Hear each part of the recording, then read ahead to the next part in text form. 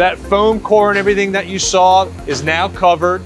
And the next step to this is we'll pull a bag over it. And the reason why we do that is because we want to create a vacuum. The infusion process is one that we take catalyzed resin and we put this under a vacuum and we open ports. It kind of looks like a Frankenstein project with all the plumbing all over it.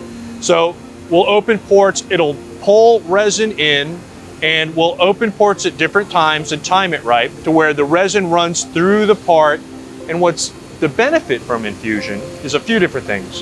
One is weight savings, because during the infusion process, the resin that is getting put into the part will be the right ratio to the glass. If you think about it, when we used to wet this out by hand with a paint roller, any of the excess resin that you would put on there stays there and it has no place to go.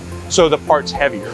So when you pull, you know, a 1,000-pound part from a hand layup now and you do it as an infused part, it's probably 100 pounds less. Big difference. So when you do that over several large parts, now you're talking about a performance difference because of the weight savings, which is really nice.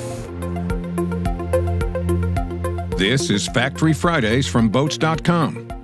Follow boats.com on YouTube and Instagram to stay tuned for the next episode. Visit boats.com for more videos and boat-related content. Boats.com. Everything boats.